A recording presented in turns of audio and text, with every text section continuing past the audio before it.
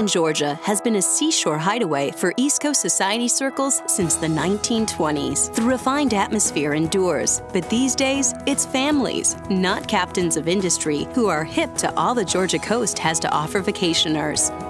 From the fresh air to all the ocean activities and proximity to several southern cities, it's easy to understand what makes Sea Island one of Georgia's golden islands.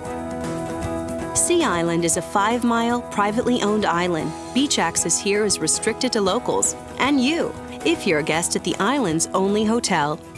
The Cloister is a grand resort built in the Roaring '20s. True to its glitzy heritage, it has every amenity and the refined service you would expect at a fine manor, and even a butler on call 24 hours a day.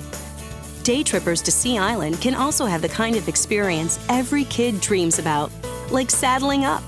All right, we're gonna go in a slow circle around the building. Another favorite activity is fishing for sharks.